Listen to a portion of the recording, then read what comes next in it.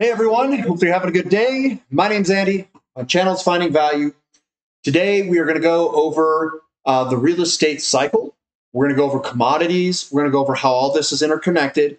And I like to revisit this when we see some weakness in the markets, or if we're just kind of moving sideways. It's always good to revisit the real estate cycle, the thesis. I call it the thesis of the channel, kind of how we invest, how this is all interconnected, demographics, inflation, interest rates, and how this all works, and how it's all interconnected, and the data behind it.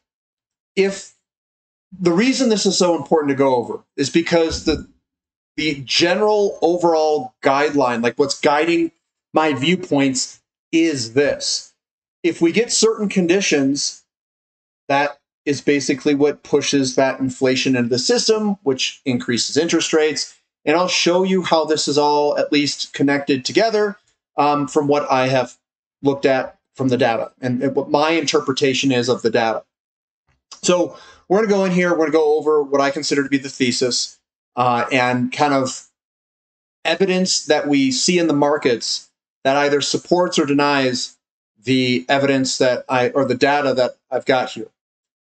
So let's dive in. Let's take a look at all this different stuff, and I'm going to interconnect this whole big story of a lot of the stuff that I've looked at, looking at history. So here we go. I put it in PowerPoint, make it easy for me to kind of organize it all. So first I want to start with an example. The average age of Chinese homebuyers in 2018 was 29 and a half. So let's just call it 30 years old. A younger average compared with the rest of the world. It suggested a recent report on a survey of Chinese homebuyers in 2018, the Economic View app reported on January of 2019. So let's just say the average age of a Chinese homebuyer is 30 years old, at least for this article. In 2020, this is the demographic of China, and we can see females and we can see males, and then the dark shaded regions are the surpluses of males. If the average age of 30 is 30 years old, and in 2020, the average kind of peak here, we want to see this demographic go up, is about 30. What do you think happened in 2020, 2021? Well, they should have a housing market crash if that data is accurate. And what did the Chinese see in their markets? Because what happened was the demographic really fell after age 30 in 2020. So in 2020, 2021, 2022, we should see a crash happen in Chinese real estate from the demographic coming back down to a much lower level. What would do well in those types of conditions, as this comes in here, would actually be the technology sector in China. It's not going to be a gigantic inflation, high interest rate boom like they had before. So what did we see? It says the Chinese Communist Party wants the property bubble back. So they had a bubble. Personal and political fortunes were made in 2 decades of real estate madness. 2 decades. Well, let's go back and look at the thing here. So this would be, for 2 decades, you take 30, add it to about, so 40 and 50, we had a large move in increasing population growth. That's the boom that they're talking about. This increase in population growth. So that's the 2 decades of real estate madness. China is finally trying to fix its housing crisis. After a year on the sidelines, Beijing this week took steps to get hundreds of billions of dollars into the hands of the country's flailing real estate developers. It says, given the challenges faced by China's property market are largely structural, slower income growth, population aging, we expect the land sales revenue to continue to be under stress down the road. It's because of the demographic, guys. That's what's driving this. That's why they had a real estate property market bubble and crash. The demographic came through, went through home buying years, and then it crashed behind it. They built too many homes, and there was a property bubble. Now, the average age in America, 36 years old. It says, but is there a right age when these factors should be in place? But in 2022, the average age of the first-time home buyer in America was 36 years old. According to the National Realtors, this is up from 33 in 2021. So somewhere in the I'd say about mid 30s 35 if you want to round it, 36, something on the lines of that. More data. The U.S. housing market is short 6.5 million homes. This was published March 8th, 2023. It says, however, if the rate of total housing starts, including both single-family and multifamily building, increased by 50% from the 2022 rate to an average rate of 2.3 million housing starts per year, it would take between 2 and 3 years to close the existing 2.3 million home gap. Assuming an average rate of household formations over the past decade of about 1.3 million households per year, that's your average, the report found this would take building back to levels seen in the early 1970s and some of the peak months for building in the mid-2000s. So we need to drastically increase housing starts to a level of 2.3 million housing starts per month, per year, for about 2 and 3 years, somewhere in that range. That is what we could do to catch the housing market back up. So we've got the total U.S. population by age and generation. This is what it looks like. What we're looking for is a ramp from a low level up into a larger demographic.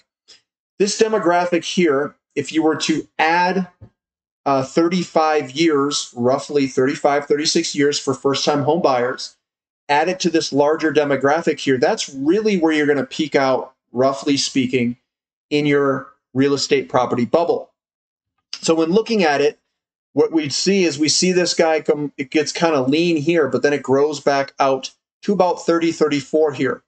So this is 2023. If we take 30 years old, add 6 years to it, well, that puts you at around 2029. 2028, 2029, somewhere in that range is where we would peak out in terms of the demographic wanting to buy homes coming in, and the peak of first-time home buyers would be at that level. I understand that some of these people, these are the people that make up the demographic, are going to pass away, but it's much less than this demographic that's coming up. So less homes are going to come on the market to fill this big gap here of what's coming. So we are going to be in a shortage. That is 6.5 million homes is what we're short, and we could make that up over a 2 to 3 year time frame at a rate of 2.3 million housing starts. So we look at the 18-year property cycle. Now, there's some things that people talk about. They say, well, the 18-year property cycle, and it has to be 18 years. It doesn't have to be 18 years, guys. This is just an approximate. It is an approximate. This cycle it's got a couple levels. This is a recession. This is a hypersupply phase. This is your recovery phase. This is your mid-cycle slowdown or wobble. And then this is another big move where we go on up. Now, some people are going to debate the time frames here. That is what we want to find out. Where are we in this real estate cycle? Some people are going to say, oh, we're over here. And I'm going to argue we can't be over there. It's impossible to be over there. Why is it impossible? How the heck can you be in a hypersupply when you're short 6.5 million homes? We have not built the homes. We do not have the inventory.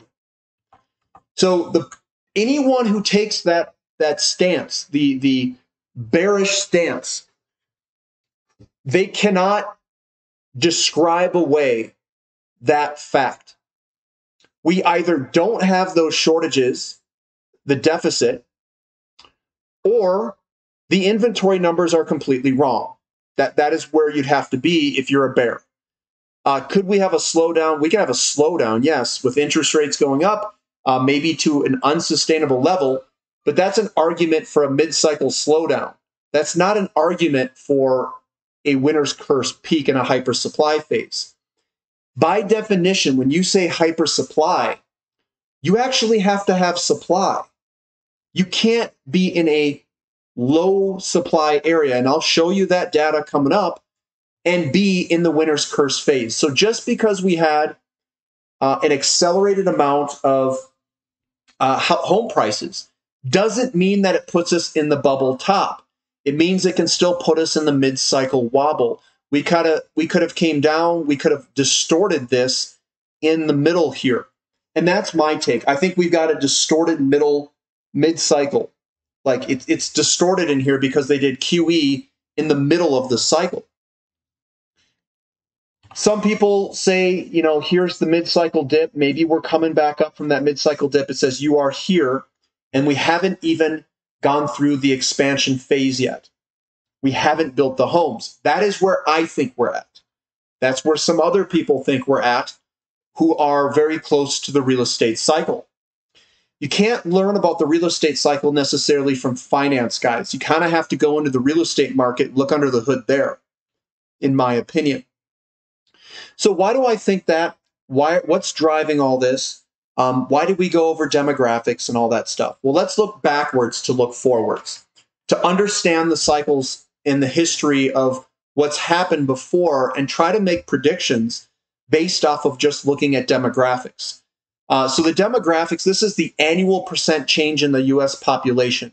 I know we're looking at percent change. What I'm looking for is not necessarily the volume of people coming through. It's the shock to the market where you get a large percent increase that's creating these kind of bubbles. The volume is there, and the volume will increase as you go to the right as the population increases. So we're looking for our sharp spikes in annual change of US population. And remember, you have to add your home buying, first-time home buyers age to the birth date of the people. So if you add, and back here is probably 20 or 25 years old is when they were buying homes. If you add 25 years to people who were born in 1920, and if they were first-time buyers were buying, that would put it in 1945. We had a large spike in 1945 all the way till, let's say, the mid-1940s, late 1940s, somewhere in that range. So there was a spike in the 40s. There's a spike here, so you could say this was from 1969 or so all the way to a peak of 1980 or 81. That's another big spike with a slowdown in the middle of this. You have three distinct waves: wave 1, wave 2, wave 3 of this population percent change. Then we went into a large decline from 1980 all the way till 1970. Remember, that's 2000. This is the year 2000 here. We had another spike in 2000, leading into roughly, the mid 2000s. So maybe 2000 to 2005, we had a spike, came back down, and then we've got a large spike. Add 30 to 35 years to this. That's 2020, all the way up to add 35 years or so to it. And this is going to be out in, I don't know, if you add 35 years to 95, that puts you at like 2030. All right. So 2020 to 2030, we should have another large boom in real estate here, based off of the annual percent change in the US population. That is what we should see. So 1940s, 1970s, 2000, and here, the 2020s. So we go back and we look at the housing starts. This is a long-term annual US housing starts from 1890 to 2015. In a fractional reserve lending system, what I am claiming is that the inflation would grow with the housing starts. So if you go from a low level, there should have been very large inflation in the 1920s with a subsequent crash somewhere happening when this goes below the average in 1929 here. We should have a 29 crash. We should have a big boom market before that in the 1920s, a crash in 1929. We should have another bull market in the late mid 30s potentially, another crash. In the mid 1940s with that big demographic that I was talking about, this demographic here, that pushed us all the way to an entirely new level. We should have massive inflation in the late 1940s. Late 1940s, big inflation. We came into another inflationary period in the 1970s where we went to another new all-time high in lending and annual housing starts. We should crash again in the mid-1970s, boom again in the late 1970s, crash again, and potentially boom again in the mid-1980s. We also have a very big move from 1990 all the way to 2005. That was another big move with a mid-cycle wobble in here and a big old move to the upside. 2005 was the peak of the annual housing starts, then it declined, and we should have a crash when we go below the average in 2008. There's about your average here, new average. That is what we should see. So let's see what we see here. 1940s, big inflation. There's your big inflation of the 1940s. Big inflation from the 1940s. You can also see we should have inflation. I don't know if this is late 1918, 1920s, something like that. So here's 1920, and then it came back up with inflation here, and then it crashed. So this is the inflation from the 1920s. This is the inflation from the 1940s. This is the inflation late 60s all the way into the 70s with that demographic. We should have a little bit of an inflation in the early 2000s here. That's the little inflation there. It wasn't a very big one. The big inflation booms there. This is your long-term interest rates. So big inflation in the 40s, big inflation in the 70s. What happened? It bottomed in 1940, and we had big inflation during that entire market move. In the mid-1940s, it started to move, and we moved all the way up based off of, in my opinion, the demographic that pushed the housing starts to these new levels. So it was the real estate market that was pushing this interest rate, I think. We could also see that we were in a declining interest rate from 1920s all the way down in the Great Depression. So that was a mini bull market in the 1920s here. We didn't have a big enough, this wasn't a huge bull market there in lending. We were coming down. In the early 1900s, which I don't have the data there, you can see we had some big inflation back here. We also had that inflation. So, and I don't know if I have that 1910s. It'd be the people that were born back here, but 1910s was this era in here. Annual private U.S. housing starts per 1,000 households. You can see roughly the average is around 22.5 or so in here coming across. We've been way under that in the late 1990s, 2000s, 2010s. We've been building less homes. Maybe that's a case for people dying and some people moving into older homes. That could maybe be the case. But we are underbuilt. According to this, we're below the average for a period of time. Same with the 1930s. So the late 1910s, early 20s, 1930s, and 1940s, we're underbuilt. And we're underbuilt here. This is the U.S. real housing prices from 1900 to 2019. We can see house prices in the booms. This was that mini boom that we had in the 1920s and then the crash in the 1930s. This is a much larger boom as we went to an entirely new level in the 1940s with that shock of the demographic coming and all those buyers coming in. We also had the 1970s and those waves as those demographics came through and bought homes. We had a big surge here. We did lower interest rates. We did do all that stuff to promote this big boom. We also did very poor lending standards. Very poor lending also occurred here, which created that bubble. We came back down. We went into a recovery phase, and we've been in a recovery phase, in my opinion, here. That's all recovery phase. They've also been printing a lot of money and put a lot of money injected into the system. So when looking at this cycle, just to remember this cycle here, let's look at what the inventory levels were doing. So in the 1940s, which isn't on this chart, but we had the 1970s. And you can see that we went into basically a housing surplus in the mid-1970s. It rocketed higher, and we went into a surplus and came back down. We rocketed higher, went into a surplus, came back down. So each of these moves, mid-1970s and early 80s, mid-1970s, that's the crash here. It boomed again in prices, and we came back and we crashed. We boomed again in the 80s, came back down and crashed. This was the housing prices, and you can see the demographic. That's the demographic here. One second. It's the housing starts interacting with the demographic. The 1940s boom, the early 1970s boom. the mid-1970s boom, and then the 1980s boom. That is the prices moving higher in each of these waves.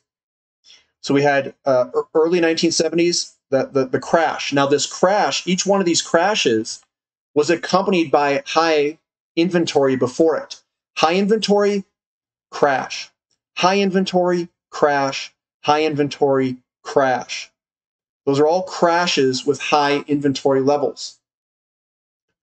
And we also had a crash with 2008. Now, where are our inventory levels today?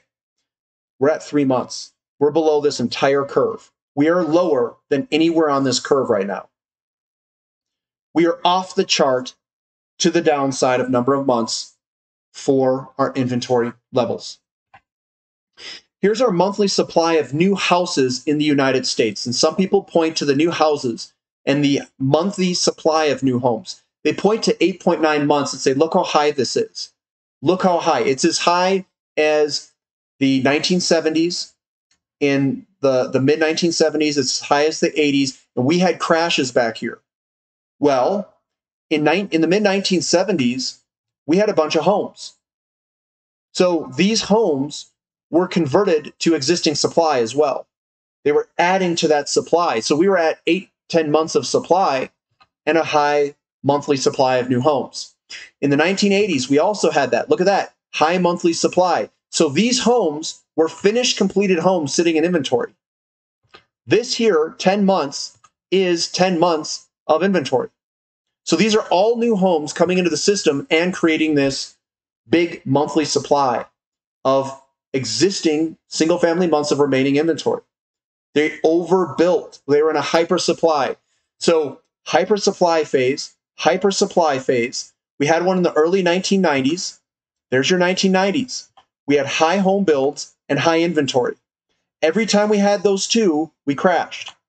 High, very high monthly supply, off the chart high in 2007-8. High inventory, 2007-8. But what if we have 3 months of inventory way down here? We're off the chart low, but we have high monthly supply of new houses. The monthly supply of new houses, guess what, are not converted to inventory.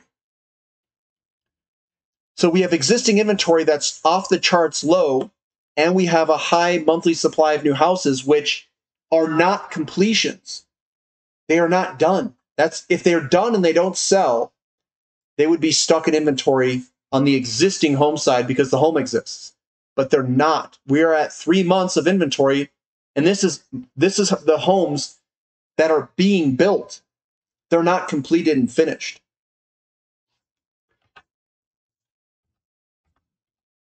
So let's go to, so this is the setup, right? If we look at US stocks versus bonds returns, we can see 3 clear areas where we had negative US stock returns and negative US bond returns. 31, 69, and 2022. 69, so if we look back and we look at home prices, 1969 was right here at the bottom. We were going higher in this time frame. Well, we had 22, we have low inventory. 69, we have low inventory in 69 here, before a big move in inventories, creating that the cycle was actually building new homes. 1969 was right here, roughly, before we went higher in interest rates. We had 2022 is not going to be on the chart. We had 1931, but 1931 was different because they readjusted the gold price. So that was a different era. And that readjustment messed with bond prices and stock prices when they went through that readjustment. And that was that big spike in interest rates here. It's this big spike right there. Big spike in interest rates that caused that. This is your commodity to equity ratio. And remember those times. The early 1970s, that was a big housing market boom and an increase of interest rates. Another housing market boom with an increase of interest rates in 99 to 2000. These are the expansionary phases during those time frames. We had an expansionary phase in the mid-1970s. What happened? We built too many homes. We crashed back down. And then in the late 70s, we came back up to another very high level. So that was that cycle coming through. And then obviously the cycle ended. We also had a big spike in 1990 where commodities outperformed equities. 1990 is this big bubble here. It's the big move of this move here. So that move also had a bunch of inventory. So the end of each of these commodity cycles, bunch of inventory of homes, bunch of inventory of homes, bunch of inventory of homes, bunch of inventory of homes. And it all crashed back down.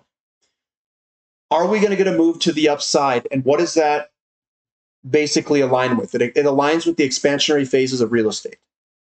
Period.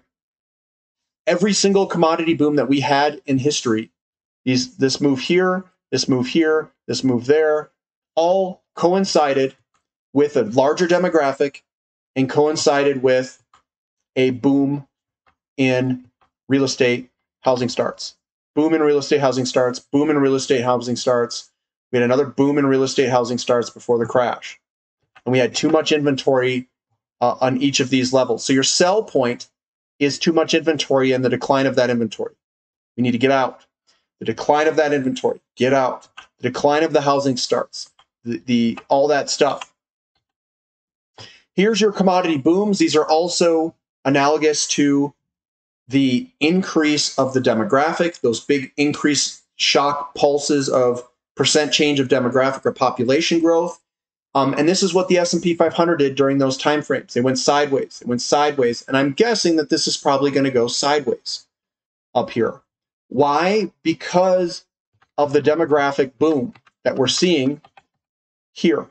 That's that big demographic boom.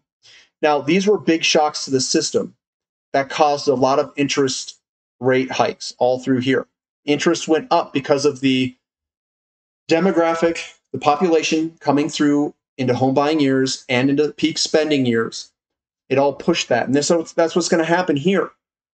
It's the same thing. And we have that alignment for the commodity to stock ratio that's cheap. We also have the alignment that each of these, the beginning of these commodity bull markets, had the same market conditions. We're cheap here for the commodity to equity ratio. And they go up during a commodity boom happens when you get those expansionary phases of real estate. It's the rotation of money that it's causing. It's not demand and supply. I mean, it could be demand and supply because they're coming into peak spending years as well. But it's that inflation coming into the system and increase of interest rates that is also causing it. It's a combination of both things. We can also see like gold against the S&P 500 is ultra cheap. And what happened during this? Now, this was a revaluation. I don't know if this is a legit, kind of move there, but there was a revaluation here.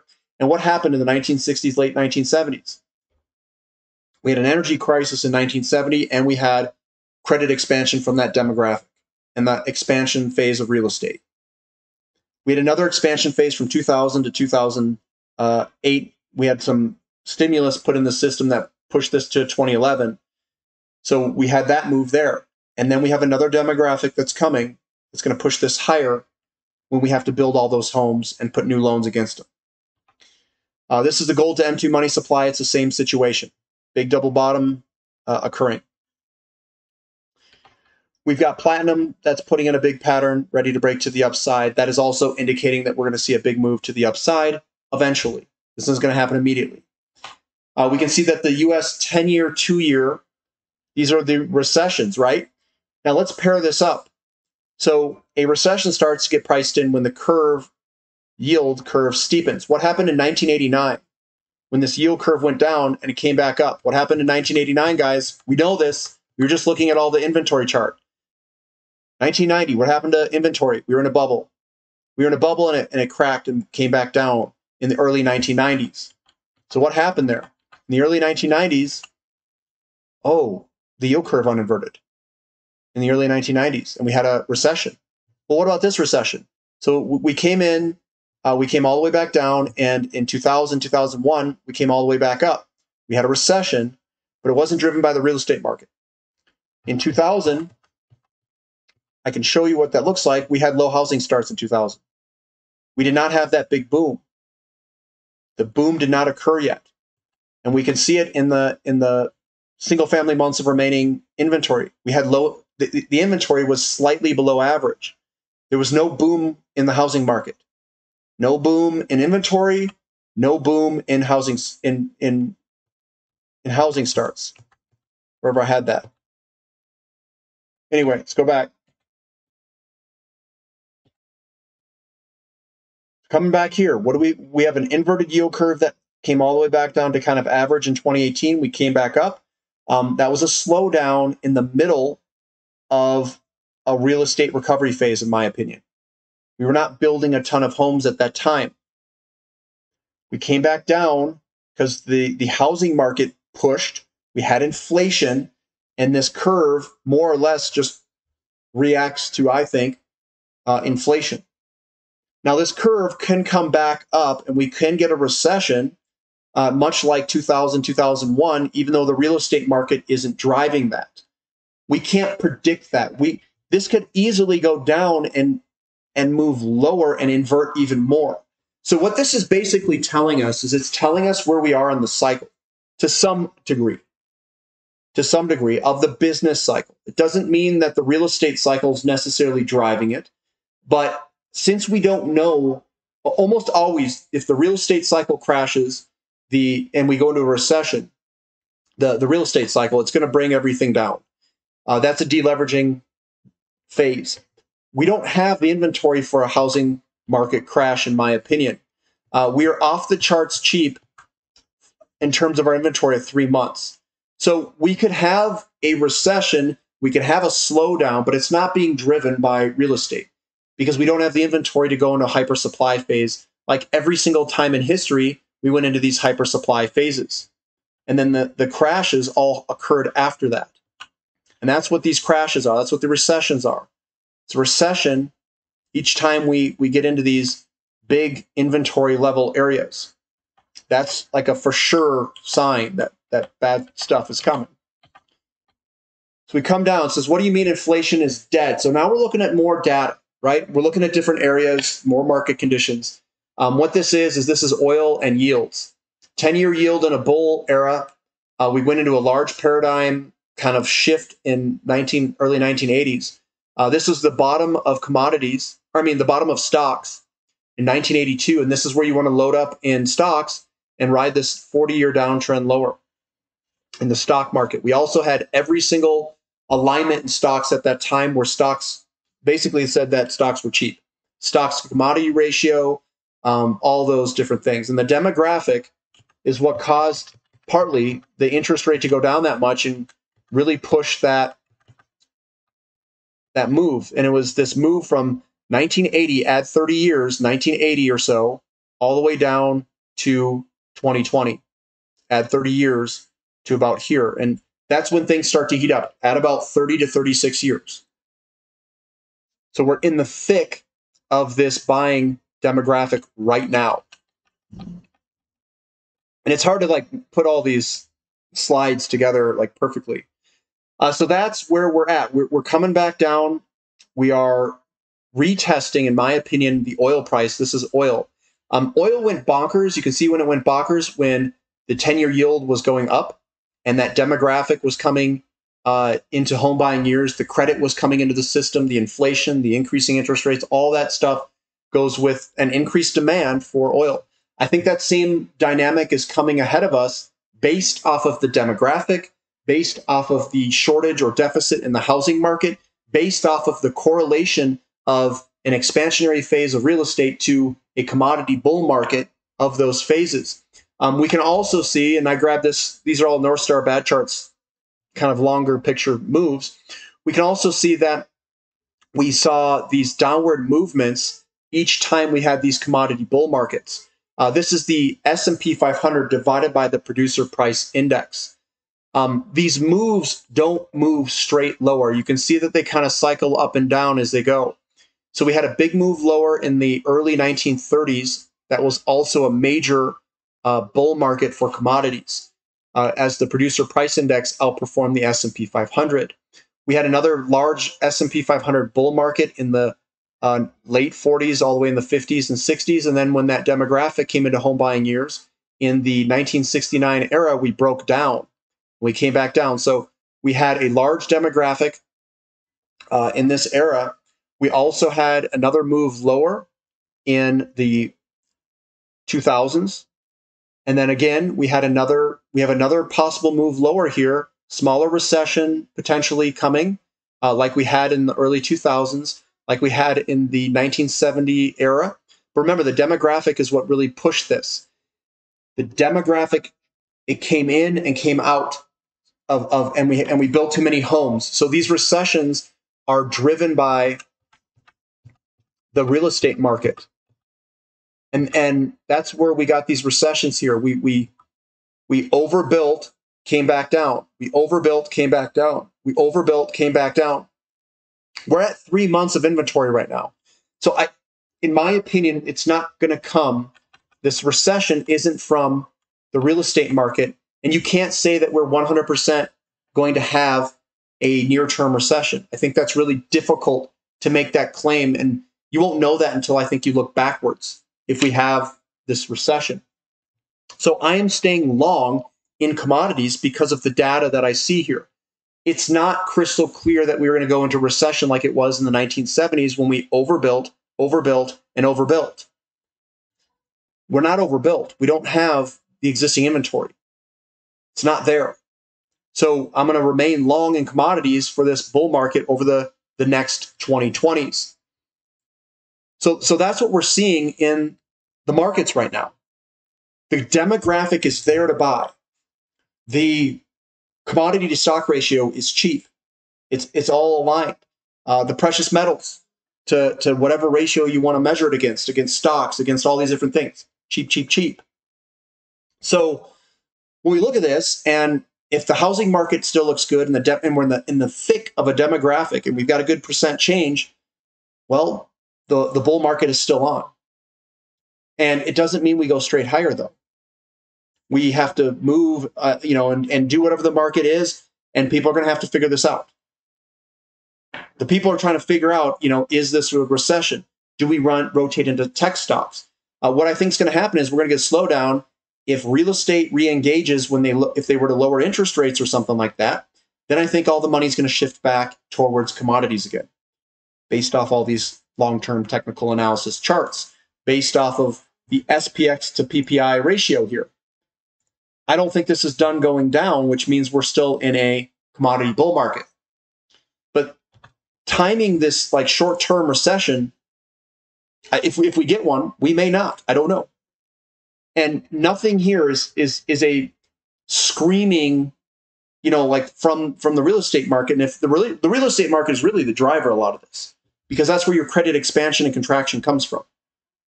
If you don't get a credit if you don't get a credit contraction, you may not get a recession. And that's where it's like, but we usually get a slowdown at the beginning of a commodity bull market because interest rates start to creep up and things start to slow down as money shifts and tries to figure out this new paradigm that comes along. So again, I don't have all the answers, guys. What I'm showing you is the data that I'm looking at and how I'm making my decisions and why I'm staying long.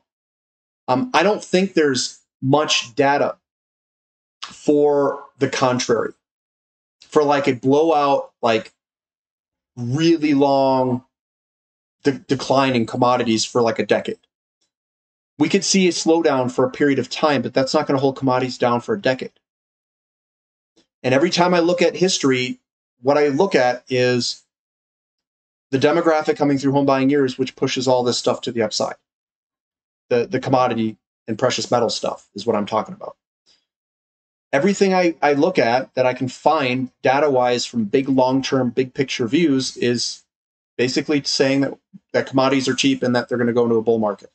All of the patterns that we see on a long-term perspective of platinum, gold, silver, anything that you want to name in precious metals and commodities all look good for a move on up. But that does not mean that it's immediate. It does not mean that it is going to be in the next 5-6 months even.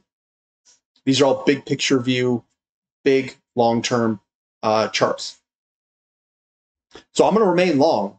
until the demographic comes through, until the houses are built. If we were to build at 2.3 million steady for 2.5 years, that's going to be your expansion phase. And I don't know how fast we can build these homes. It might be drawn out for 5 years, 6 years if we only get to 1.7, 1.8 million homes. So it's going to take longer to make up the deficit if we build at a slower pace over average. And that's where we don't know. Like, we don't know what the housing starts are going to look like. We don't know that. Now, let's just look at this from a logical perspective. All right, let's just kind of look at it. So if we're at 3 months of inventory, and if we were to look at our inventory levels, let me try to find inventory levels real quick so you guys can see it. So this is real estate inventory months of supply. So if we were to go and we were to look at our inventory levels, so this is our inventory, months of supply of inventory actual. And it's very, very low right now. So this is 2011. I'll copy this. I'll put it in the thing here.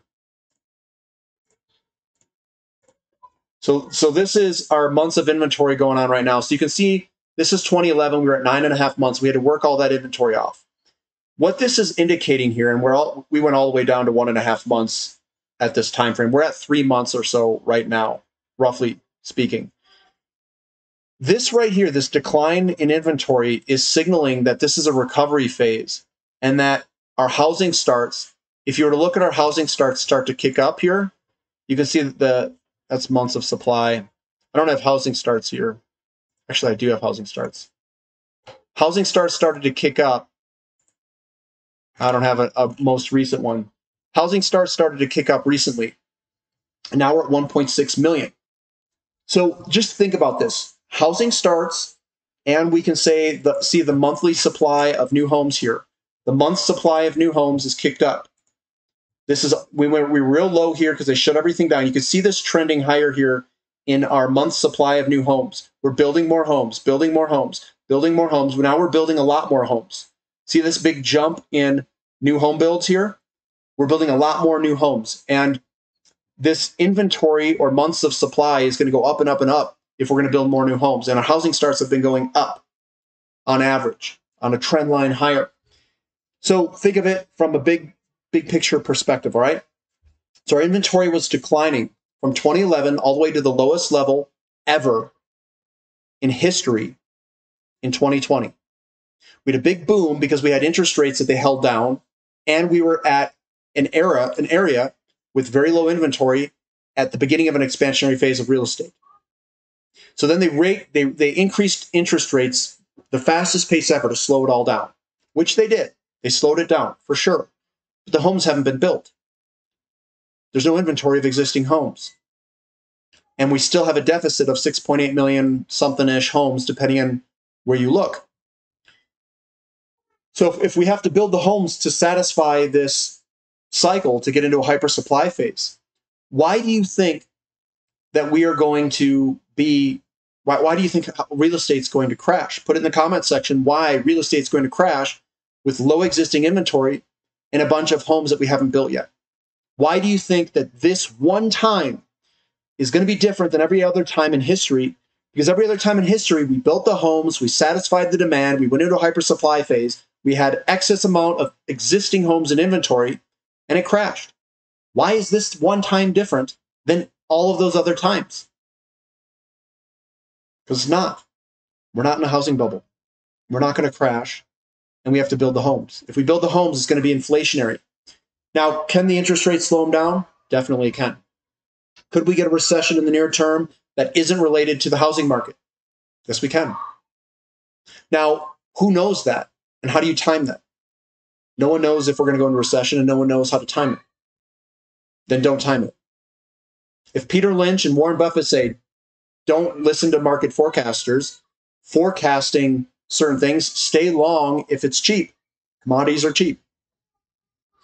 I don't see anything relating to the overall markets of a crash from the real estate market. I'm going to stay long. I'm going to stay along, and that's what it's going to take to ride through this, is to look at this type of data. If you guys like this type of data, I go over it every once in a while, kind of refresh everyone, a couple weeks, up to a month. I might go and go through this thesis data, big picture view, demographics and all that stuff, and add different information into it. But hopefully you guys enjoyed it. Give me a thumb up, subscribe to the channel, subscribe to the website if you guys like this type of analysis, finding-value.com. Join our membership or join our community. You can use the word discount and coupon code if you'd like. We do have a platinum question and answer session, 7 a.m. Mountain Standard Time. You can go there. You can ask me questions directly through a Zoom meeting. The Zoom link is on the website. If you become a member, you can see where it's at. You can join those Zoom meetings. And then we talk about all this stuff. You can ask a bunch of questions. We talk about individual companies, all that stuff. So that's what we've got for today, guys. Yeah, that's all I've got. That's about it. And we'll catch you guys next time. This is Finding Value.